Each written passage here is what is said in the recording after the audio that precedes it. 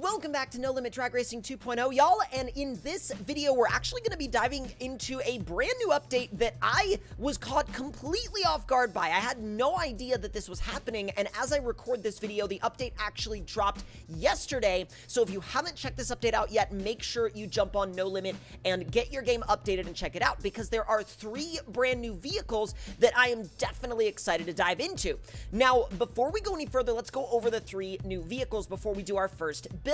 Now, the first new vehicle is going to be in the trucks category, and it's going to be the Square Body S10. Now, we already have, obviously, another version of the S10 in this game, which is, let me scroll over to it, it's this one, which we do see a fair amount of builds of, but I would say in the truck category, a lot of people do tend to lean a little bit more to this. This is one of the most popular vehicles to build in the truck class in this game. However, I'm really excited to see what's going to become of this little thing.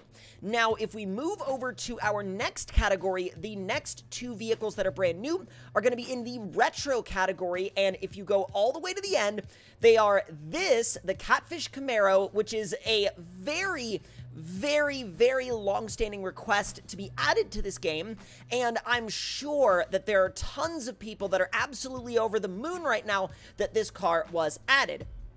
And then the third edition, well, let's just say be prepared for about the next, I don't know, probably like at minimum the next 3 weeks for multiplayer lobbies to be overthrown by an onslaught of orange chargers, because that's kind of what happens anytime this car gets added to just about any game. Literally, it takes over for whatever reason, and I think they're either going to be all orange or they're going to be Dom's Charger from Fast and Furious. For whatever reason, this car seems to, no matter what game it's added to, it seems to capture a specific part of that game's audience for a given amount of time, and it's just literally all dominated by this car. So we'll see if this car withstands the test of time in this game, but for now, I anticipate that there will be a massive amount of people using it. So without any further ado, let's go ahead and move on into our next build. Now, for our very first build in this update, I did decide to go ahead and go with the Charger. Now, what we're gonna do is we're gonna do a Fast and Furious replica, because one of the things that's cool about doing a Fast and Furious replica build is you can kind of take some liberties with the way you build it here and there. So long as it's black and it's got that massive supercharger sticking out of the hood and chrome wheels, you can kind of do just about whatever you want with it. And I think that that's good, because we will be able to kind of, you know, fine-tune it to do as well as we can do in this game. So I'm sure that the setup is not going to be perfect, but we're going to get as close as we can by doing a sort of blind build. So let's go ahead and get it as upgraded as we can, and because we're doing a Fast and Furious replica build, we're going to go for a top-mounted supercharger, a twin-screw supercharger. So let's go ahead and get everything maxed out.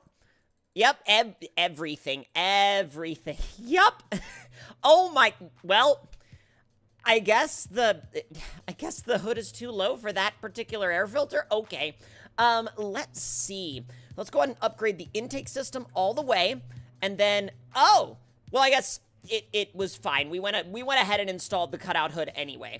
So we'll go ahead and max out the supercharger. And, what kind of format do we want to use?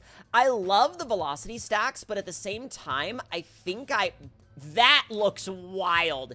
That looks absolutely nuts. I tell you what, though, since it is a Fast and Furious replica build, we'll have the exhaust, I think, go out, well, I mean, exit basically at the rear axle. I mean, I think that's fine. So now we can go back. Oh, wow. I mean, that's actually not too far off. So we're kind of getting fairly close to it. 6-speed, we're going to go ahead and upgrade that all the way. Clutch, upgrade that all the way. Flywheel, upgrade that all the way. And then as far as suspension goes, we're going to upgrade everything in here. Front brakes, front suspension, rear suspension. Get all of that dialed in. And then the axle configuration is going to be maxed out, and it's going to be a torque arm type. So let's go ahead and go back. And then now, let's see, we will upgrade the roll cage, the wheelie bar. Now, this is where it's going to get a little bit different from the way it is in the movies. We're going to go ahead and put one on just for effectiveness, but you don't necessarily have to have it. And yes, it's not true to the movie car, but that's fine. I mean, we're kind of taking some liberties with the build anyway. So let's see, weight transfer, upgrade that all the way. And I'll go ahead and put a parachute on the back because, you know, why not? So let's see, computer, that's going to be, well, we don't have nitrous tuning on it right now, or rather we don't have the nitrous itself, but if we do want the ability to tune it for nitrous, we have the computer there to do it. Let's go ahead and max out the launch computer, the fuel computer, the timing computer, and the boost tuning. So now that all that is done, we got to go ahead and dial in the tire size. And so I think what I'm going to do is we will do a 15 on the back, and we'll do probably a, I kind of want to do, I don't know if I want to go all the way up to a 35. I think I want to do like, maybe like a 28.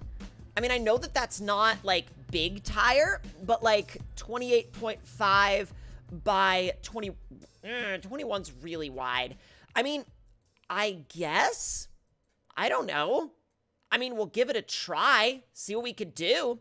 How much does it go? How much does that grip go up if we go up to 35? I mean, I guess it doesn't alter the, you know, the supposed grip level. So we'll try it and we'll see what happens. So let's go ahead and buy that setup. And then in the, I mean, that looks pretty sick too. Although, surprisingly, it doesn't actually fill out the fenders all the way. So let's try going up to a 30. The 30 clips. Okay, well, that's kind of frustrating because the 28 and a half looked like it was too small, but the 30 clips, that's like a 29. We'll go with that for now and just kind of see how it does, see how it looks. And then front-wise, let's see, width is going to be like a 6-ish.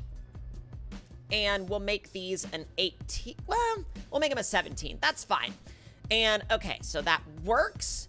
I mean, technically, we could make them ultra skinny, like a 2.0, but I don't want to do that. I want there to be at least a little bit of tire up there, so I'll do a 6. And I know that potentially that's going to cause more resistance on the front end, but I'm not really going to worry about that all too much. And now we can get into the visual aspect of the build. So into the customization, let's see. So the hood itself, I'm just going to leave the cutout hood because that's kind of what we're working with. And then wheels-wise, the original movie car had chrome torque thrusts. I don't know if I want to do the chrome torque thrusts. I mean, I feel like depending on the level that you're building the car to, some people would say you need them and other people would say you don't. I'm going to go with a very modern, like, drag style wheel like this. And, oh, that's a randomizer. Okay, never mind. That was not what I intended to do. Can I keep clicking custom colors and it's not doing anything. I just want to do custom colors. I don't want to... Uh-oh. Rear wheel color. Oh, you have to go into... Oh, that's annoying. I didn't realize you actually had to go into the paint shop to then do the rear wheel customization. That's actually really frustrating. I don't really like that. I don't really care for how they do that. Okay, well, we'll do like a metallic beadlock ring. And then, let's see, the actual hoop of the wheel, we'll just do kind of like a chrome. And then we will also do the spokes, which ironically for this turn out to be the barrel of the wheel in chrome as well. Again, kind of in the same vein as the movie car. So now we can go over to the front wheels and, well, you know what? While we're in there, we might as well go ahead and do the front wheels, even though the front wheels are not the style we're going to use yet. We're just going to make them chrome, and we're going to buy that. Then we're going to go back into customization options, and then we're going to actually select a front wheel style.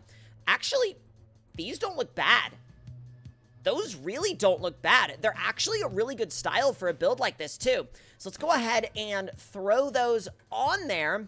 And now, once again, we're going back in. The whole reason why I'm buying and then backing out and buying and then backing out and going back in is so I can save my work just in case the game crashes, which y'all know that this game can do that sometimes. Really, any game can, but especially, you know, Off-Road Outlaws and No Limit Drag Racing 2.0, you just want to be careful to make sure that you save your work.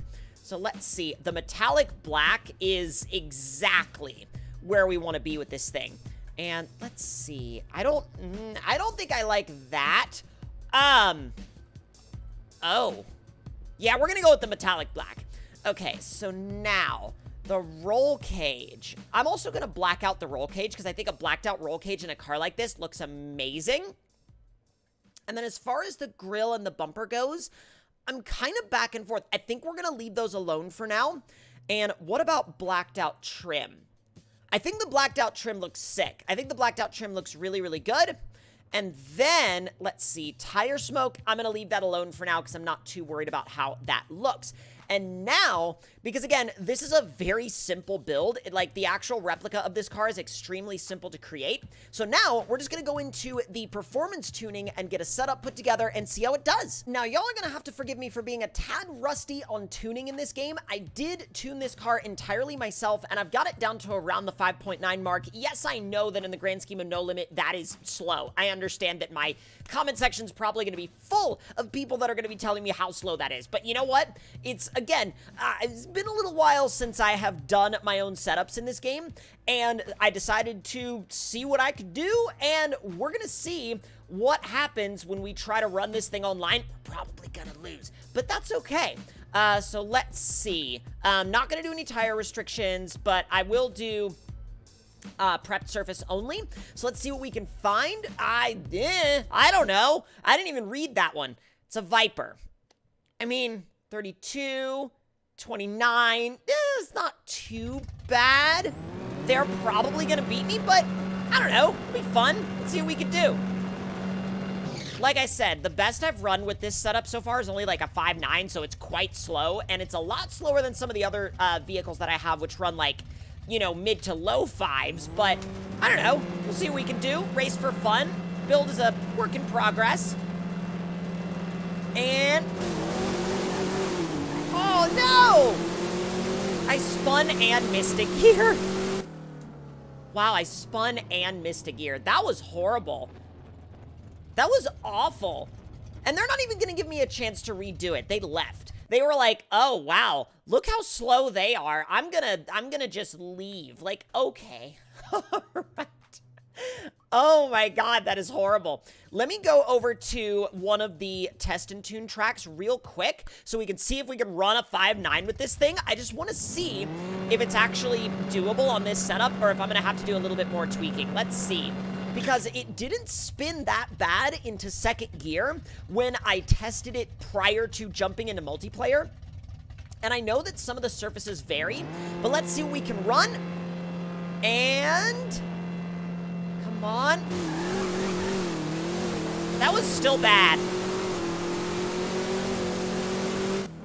Yeah, that was still bad. We're gonna have to spend some time. Oh, it is a 5.9, but like at least we're in the 5s, but it's gonna take a lot more work. So in the future, we're gonna spend a lot of time working on the finer points of this build. At least it looks fairly close to the movie car. But if y'all enjoyed this first dive into the brand new update for No Limit Drag Racing 2.0, let me know your thoughts and opinions in the comment section. And if you want to see more, hit that subscribe button and turn those notifications on. And I will see y'all next time.